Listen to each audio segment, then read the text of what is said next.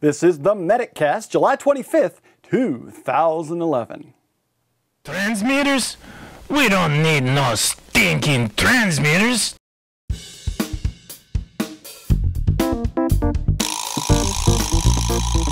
This is the MedicCast, a podcast for EMS providers by EMS providers, featuring EMS news, products, tips, tricks, and commentary. So grab your gear and glove up. Here's today's show with the paramedic, Jamie Davis. Well, good day and welcome to this week's episode of the MedicCast. I'm Jamie Davis, the paramedic, and I want to welcome you all to the show this week. If you watched the video version of the show, of course, you can see that I'm back in the studio this week. The last couple of episodes, we've actually been playing some episodes we recorded back in June at the EMS Culture of Safety conference. We recorded a couple of live episodes with some special guests there. Carissa Karamanis O'Brien joined me, and we were able to get some great interview segments done there. Of course, if you go to mediccast.tv, you can also see a bunch of other short interviews that Carissa did with some of the other individual participants in this event, and some short little 4 to 5 minute interview segments. I think there's going to be about 15 of them when all's said and done. So you want to check over there and catch all of those episode segments, as well as the regular video episodes of the MedicCast each week. But there's one last couple of things we need to do. After this conference had their meeting for a full day, the very following morning, they got together, and the breakout groups that they had put together to cover some very specific topics having to do with EMS Culture of Safety came back in and gave their reports. And we were able to sit in and record this. Now, this is raw video recorded in a conference setting. There are 5 different groups that came back in to report. And then they had a wrap-up Q&A and comment period. Now, I want to point out, this is raw. This is the beginnings of this whole concept and really pushing this forward. And they're putting together a position statement and a document over the next year to really address how we can make changes in our culture of safety in EMS and develop a true culture of safety. So when you're listening to this, this is what they've come up with in this initial meeting and some of the directions they'd like to see. It is not the end of the document, it is the beginning of this process. And they are still open to comment over at emscultureofsafety.org. So I would urge you to head over there and check that out. Before we do that, I do want to remind you, you can find links to everything you see here over at the MedicCast blog. That's mediccast.com/blog. You'll find a link to the show notes right at the top of the page, and you can find links to EMS Culture of Safety, to ASEP, and some of the other people involved in this project. I would also encourage you to follow up with me if you want to get back in touch with me with a question, a comment, or a suggestion. You can email me, podmedic@mac.com. You can always, of course, leave a comment over on the MedicCast blog, and you can call in on the voicemail line, 941-306-3342, 941-30-MEDIC. Let's go ahead and get started with the first of our segments here coming right up. So we're going to jump into the first of the segments that was recorded in the wrap-up session at the EMS Culture of Safety conference back in June in Arlington, Virginia. Again, these are raw ideas coming out of their initial brainstorming sessions. So take them as such. I mean, this isn't gospel, and there is all going to be subject to change, but it gives you an idea of what they're looking at, and some of the ideas may be able to be implemented now to improve safety in your system and in your own personal safety. Starting off, we have EMS personal health and wellness. This is an issue that I think a lot of us could say we could probably all improve upon. Improving our own health and wellness leads to a safer work environment. And so this is the first section, about 10 or so minutes, and they do a quick presentation on some of their thoughts and ideas on EMS provider health and wellness.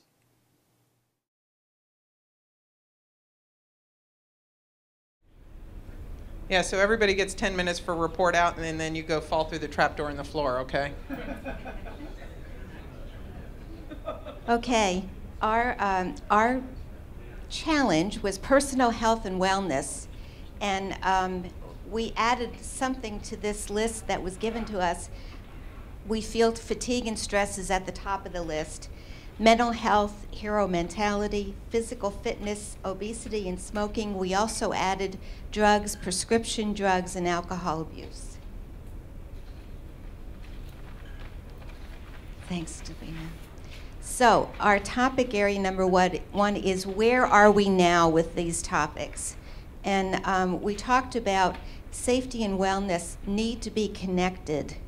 Workers' comps claims are a disincentive while you're out on a workers' comp. Fitness and prerequisite to safety, as a prerequisite to safety. EMS agencies are supporting efforts are not there. We need to have more support from EMS agencies as a whole.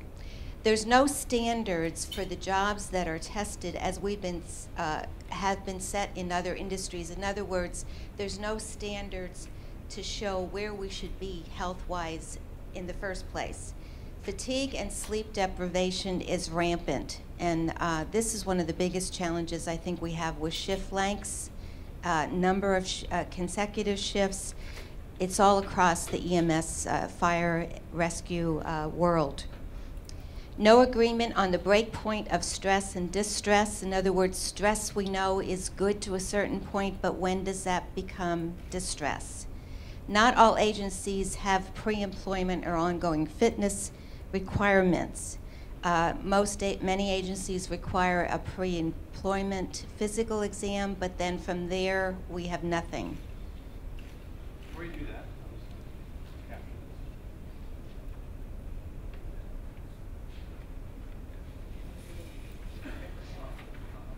Maybe the paper on the projector is not a good signal. Oh, just saying. we have our safety advisor here. So where do we want to be? We talked about pre-employment physicals and perhaps maybe ongoing an annual physical or at least a health screen. In my world, in helicopter EMS, there was a company that hadn't screened their people for 5-6 years and suddenly decided to do a health screen and found out that 4 of the 12 people actually had hypertension and 2 had diabetes that they never realized what was going on. So health screens could be very important. And an ongoing fitness requirement. Measure and have target metrics for injury and illness rates. So we need some measurement tools. Local agency accountable to monitor for fatigue. This is where we're talking about the management being accountable for looking at fatigue and stress among their workers and monitoring the fatigue and stress. And have safety management systems scaled to the agency size. In the aviation component, safety management systems are very important and are going to be required by the FAA. We can adapt those to the EMS world very easily, and it doesn't have to be a large company, it could be a small company. Universal philosophy that this must be solved with no excuses. So we talked about the many excuses volunteers and many of our workers have. Compensation should be commensurate with the professionalism to be healthy and well. And again, promoting professionalism will help this whole increase the attitude in health and wellness.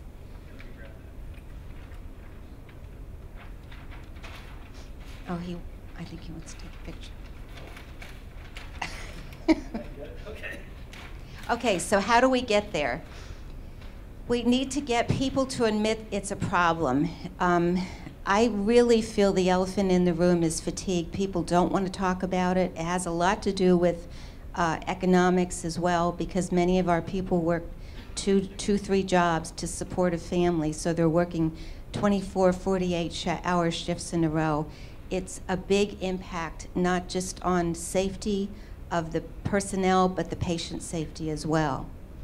So we need to get people to look at that. Awareness and education is very important. Increase motor vehicle safety. No more NHTSA exemptions from FMVSS drivers like FMCSA. So no more exemptions for ambulances. Providers must care and promote wellness, physical and mental. Develop pre- and ongoing employment regulations. For example, policies like checking driver's records and driving records should be important. An effort to eliminate causes and excuses. We hear all kinds of excuses about, well, I didn't get enough rest, or I'm overweight because, and those kind of things. We have to eliminate some of those excuses. Okay, strategies to make change. One bite at a time is going to be helpful. We realize we can't introduce all of these concepts overnight. Stop glorifying stupidity. Dia, that was yours.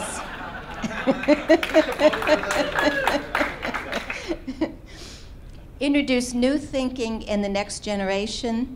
So as we have new people coming into the field, make sure we introduce safety topics, topics of health and wellness. Look at Shell's Hearts and Minds. This is Shell Oil Company has a very excellent production of Hearts and Minds that would be pertinent to us in the EMS field. Demand personal responsibility and accountability to yourself and to your peers. Create a national repository for all events. We talked a lot about data and the fact that we need data, but we don't even have the definitions to describe what that data set would be. Do we know what an EMS ambulance even is? And how do we start creating those definitions and getting the information so we can have the denominator? Plus we got Aaron, so. Yes, yes. And get funding, and training, education is important.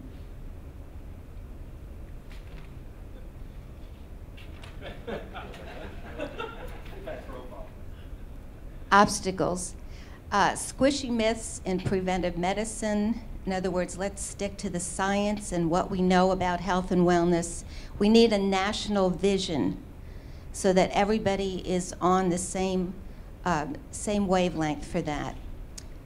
Dollars are, and everybody wants more dollars, more funding is needed, except that we need to find innovative ways to use the dollars we have, because Tom pointed out very well that we can't expect to see a lot more dollars since the healthcare industry itself is struggling. So we need to look at what we have, how we can make that best work, and what we can do to promote health and wellness.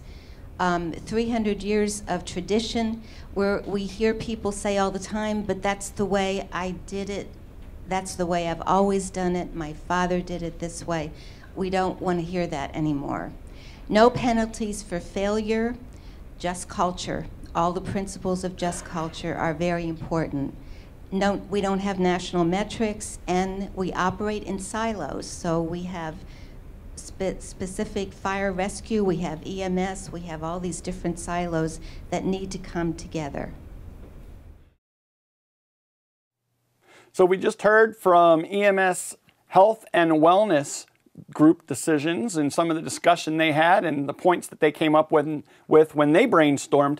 The next topic is patient safety and wellness. What are we going to do to improve, or what can we do to improve the culture of safety surrounding patient safety, and specifically medical errors? Something we all think about, I think all the time, worrying about making a mistake with our patients. What can you do to change the environment in your workplace to improve medical errors and overall patient safety? Let's check out the discussion group's ideas from the EMS Culture of Safety conference.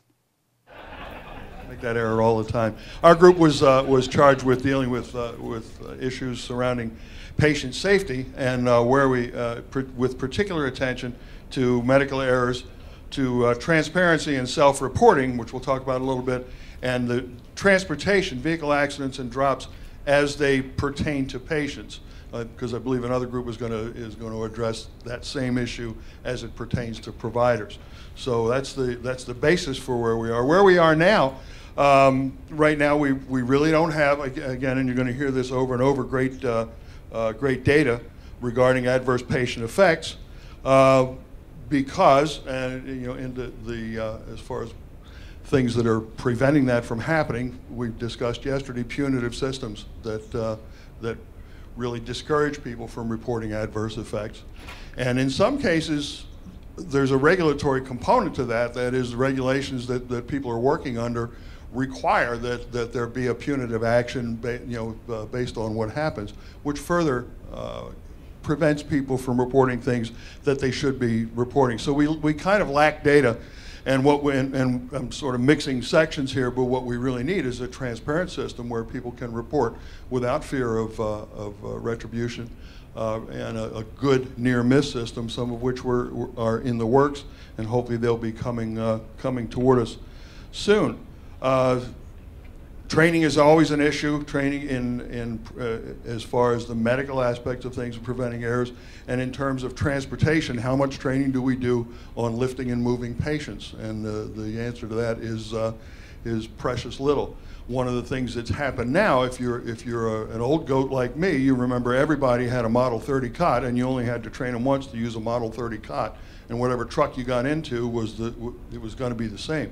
Nowadays, there are so many different pieces of equipment that it's possible for an individual to get on a truck that has a different kind of a stretcher, which can ultimately lead in a stretcher drop just because of their unfamiliarity with the apparatus. So the training kind of has to be ongoing. And what we discussed was training really needs to start. There needs to be a stronger safety component in initial EMT and initial paramedic training, so that people get on board. If we're going to change a culture, one of the ways to change that culture is to get the new people on board as they come in, and not have to change their habits, but to start them on the right road. With regard to thank you, quality improvement systems. Some systems have very good quality improvement programs, other systems don't. We need to standardize that. We need to make sure that there are quality systems in place, quality improvement systems in place, and good supervision. And we have to make sure that the people who supervise our people in the streets know what they're doing and are supervising them properly. One of the things we talked about within the current culture is the phenomenon that we put somebody through school and then they hit the street and get out with an FTO, and the FTO says, okay, now we're going to show you how it's really done in the field. And we need to keep that from happening. One of the ways we keep that from happening is trained FTOs, and not everybody actually trains their people who act as field training officers. It falls to the person who is most senior or who grabbed the short straw in some cases. And we really need to provide training for field training officers so that they're training people to do what we want them to do, and not telling them how to shortcut and perhaps to engage in unsafe practices. We talk about stretcher drops. Well, we talk about transportation and things that can happen to patients. And there are a number of things that we recognize there. Number one, in a vehicle crash, it's very likely, if it's a serious crash, that the current mounting systems for cots will not hold the cot in place. If you've seen the ndash video, you've seen that in action, and it's not uncommon that the current stretcher mounting systems just won't hold up against a significant crash. The cot comes loose, the patient comes loose. Strapping systems, the same way. We think that those over-the-shoulder straps provide an extra measure of security. However, again, if you've seen that ndash video, you know that the patient moves a significant amount because of the way those straps are mounted on the stretcher. So there are some engineering changes that hopefully will be made that we can push for within that realm. I already mentioned unfamiliarity with stretchers. And again, going back to the training thing, how one moves a stretcher, how much time do we spend on that? It seems to be inherently unsafe to move these things in the up position. But from an ergonomic standpoint, if you're not going to ruin your back, you're going to want that thing in the up position rather than on the ground, to where you're tweaking your back every time you pull it. So there's a disconnect there that some engineering should be able to get around and should be able to give us the best of both worlds. What else do we have? What am I missing? So, oh yeah, in addition to equipment, stretchers, securing equipment. Lots of people are injured by loose equipment. In many cases, that's because we don't have adequate systems on board the ambulances to secure the equipment. In some cases, even the doors to the cabinets immediately fly open in a crash, depending on how they're engineered. Those are things that, again, from an engineering standpoint, need to be looked at and corrected, and hopefully the NFPA is looking at some of these things as a part of their effort in creating standards for an ambulance. The other thing is our people need to be diligent about securing everything that's inside the ambulance, everything from a radio to a cell phone, anything that can fly around and hit the patient, including the other people in the back of the ambulance. And that brings us to the issue of how do we secure our people in an ambulance and allow them to work on a patient. And you know and I know that in today's current standard ambulance, you cannot be belted and provide patient care from the bench seat. You just can't do it. There has to be a way to modify the design of the ambulance, and currently, I think the most popular thing that's being looked at is forward-facing seats in lieu of the bench seat, and placing that stretcher closer to the provider so the provider doesn't have to become unbelted. So, you know, that would prevent that provider from flying around and ultimately landing on top of the patient. Again, we have very little data on the number of stretcher drops. Generally, it's only reported if some injury is incurred. If it's not incurred, hey, did anybody see me do that? No, okay, and down the hall we go, no harm, no foul. I think we talked about that yesterday morning, didn't we? So that's basically where we came out. Let me know if I'm leaving anything out here, but I think that pretty much covers our discussion on the topic. So if there are any questions, I'll take them. Otherwise, I'll pass off to number 3. So one of the things we do want to capture is, what are your strategies to make change happen? Going back to our mission of well, there are I think a couple of strategies. Number one, it all comes down to training. Again, doing initial training with people to help them avoid these medication errors. Another strategy would be developing reporting systems that are non-punitive so that people do report, so that we can gather the kind of data that we need to address these issues. The training needs to include not only with regard to medical errors, but just with errors in practice like stretcher drops and things like that, how to safely lift and move patients and keep from dropping them on the ground. One thing I left out was with regard to protocols, standardized protocols.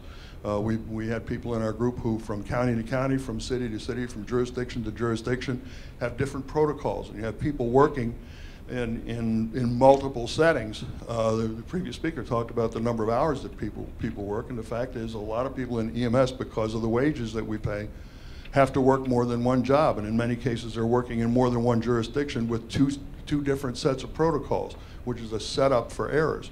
So one of the things that would help with that would be more increased standardization of protocols. Politically, that's a really hot potato in some areas, and we talked about that too.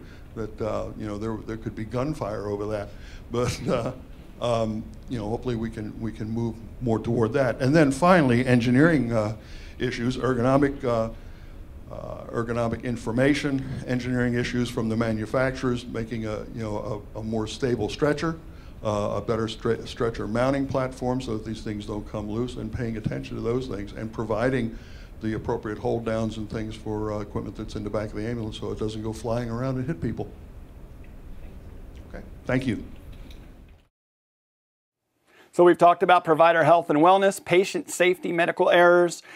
Our final segment for this week's episode from the EMS Culture of Safety Conference is going to be a look at practitioner safety. When we think about EMS Culture of Safety, I think one of the things that primarily comes to mind is our safety. I talk about it here all the time when we talk about motor vehicle accidents, line of duty deaths, and things like that. What can we do to improve the safety of ourselves, both in the back of the ambulance, but throughout the process of our EMS days, whether we're in station, on the way to a call, on the way back from the hospital, and everything in between? We need to really be doing things to improve our own practitioner safety. And the third discussion group that came to present their brainstormed ideas at the EMS Culture of Safety Conference looked at this topic. And we'll wrap up this week's episode with that. Hello, my name is Anthony Conradi. I'm Group 3. The benefit of going first is that all your ideas are new. Benefit of going last is that there's a significant amount of BS that's involved with it, so I'm in the middle, so I have to buff this turd just right. That being said, we didn't attack it like you guys did, all right, the previous two groups, which is a little bit different. We looked at this more general, and hold on a second. And I had to retype this while I was in the back, so I do apologize, because I was trying to write all the notes.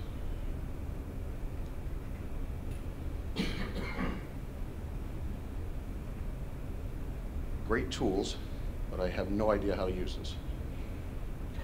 Okay. We didn't look at these individually. We looked at more of it in general. And the key concept that I think the team was really trying to emphasize was information. How we process it, how we gather it, how we make it valuable. Specific to our group, it just seemed like with the information, we should be collecting a lot more than we currently do in a format that's a little bit more conducive to what we do. Now, there's a lot of research we can go out there and grab. The question is, can we really make it down to earth for our regular practitioners, for our supervisors, managers, medical oversight? And that's the biggest issue. And we can also pull from other professions and make it somewhat applicable to ours. So we have to come up with a method that's a little bit more conducive to gathering that information. We have to be able to disseminate that information in a structured format so that it's just not one document fits all. If you're a practitioner, this is what's important to you. If you're a supervisor, this is what's important to you. If you're a CEO, director, this, medical oversight, this. So this way you know where to look in that document, and it'll have solutions associated with each of those levels. So we first have to identify some sort of standard format. Now, you can pull that down. We have to come up with some sort of a standard format. We have to tell the people what to measure, how to measure it, why they're measuring it, what they're going to do with it, analysis-wise. What are they being benchmarked against? Why is it important to benchmark? Should be standardized definitions. And we have to prioritize the information itself. What may be relative to one, relatively important to one entity could have no relation whatsoever to another. There could be agencies that never ever have back injuries and agencies that have tremendous number of back injuries. We have to format that structure so it's important to them. Voluntary versus required reporting. Now, there was some debate, and I think the general agreement between the group was to make it voluntary. And the question is, well, once it's voluntary, who's going to buy into it? Well, that's where we actually have to make the information provided back have some value. Add the value, make it worthwhile. If I'm going to give you this information, this is what you're going to give back to me. You're going to give me back recommendations, processes, procedures, something to make it theirs once they get it. And as the people start to value that, more people will join in and and the voluntary may become mandatory just because they have to compete with everybody else. A final topic that was brought in, which we really weren't able to actually discuss at length, was intake information and coordination with information coming in on the initial call so that information can be disseminated out to the groups to aid safety. How we can get all that information up front so that people can take action earlier. So that was something we didn't really get involved in. It just was briefly added on at the end. It did deserve to have a lot more attention. That being general, that was just the general tack with information.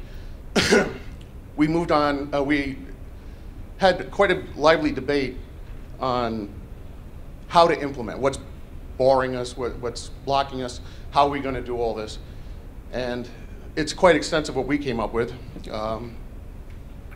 We always say that safety saves us money.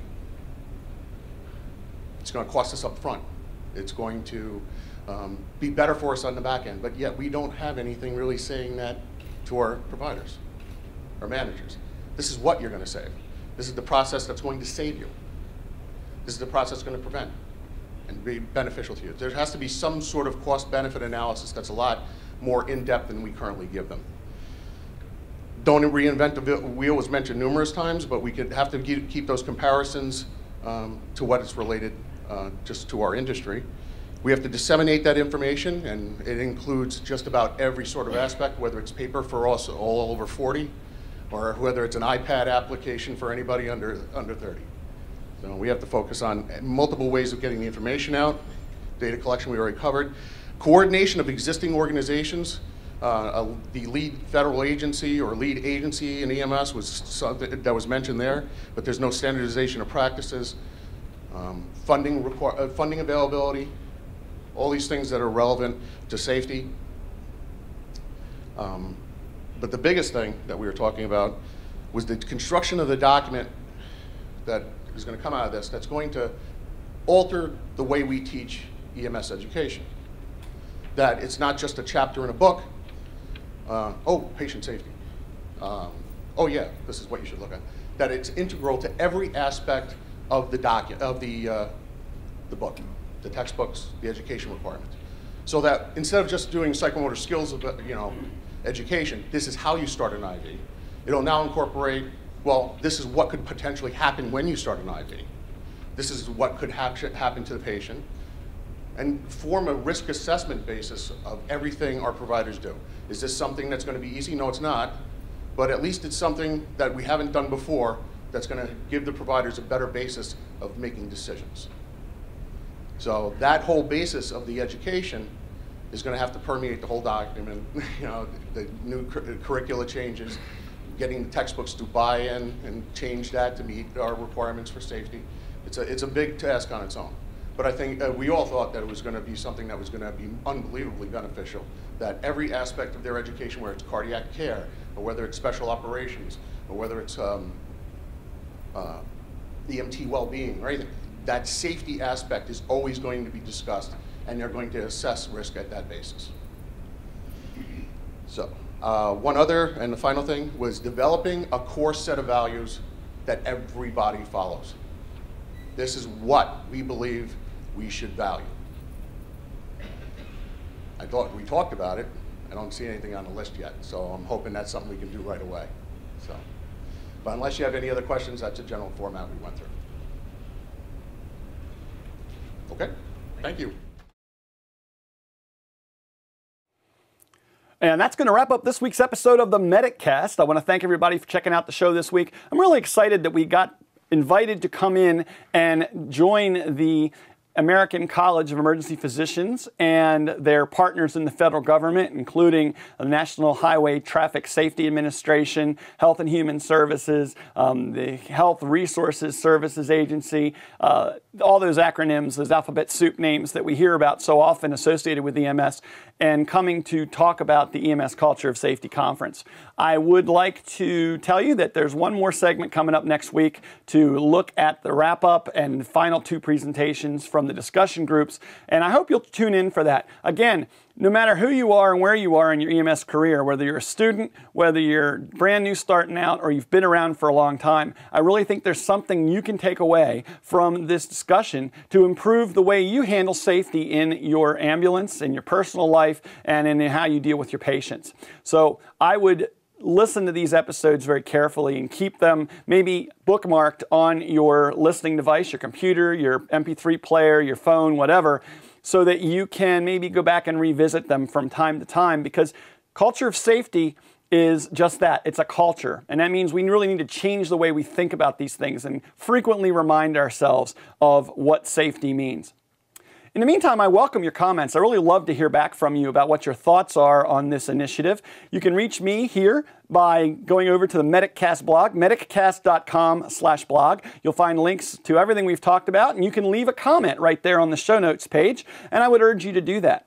You can also reach me by email, podmedic@mac.com. I love to hear from you. I try really hard to respond back to everybody's emails, and I really want to hear your thoughts about this particular issue. You know, I want each and every one of you to be safe and have a long and healthy career in the EMS sector, and I also want you to make sure that you're not having any bumps in the road, like patient safety problems and things like that. They do happen from time to time, but if we can improve the culture of safety, we can change the way we deal with those situations and how we reduce the amount of risk that's involved.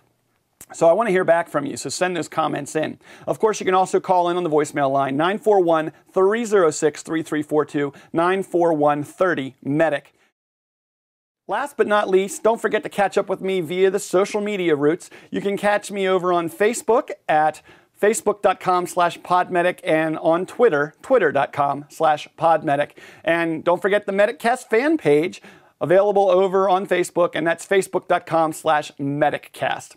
That's it for me. I'm going to go ahead and close out the show. You may find that we've got some of these episodes, the video versions, posted over on YouTube, so you can search for MedicCast over there as well. And I look forward to hearing back from you always here on the MedicCast. In the meantime, and appropriate for the EMS Culture of Safety discussion, I'll wrap up the show as I always do and remind each and every one of you to remember, scene safety, BSI.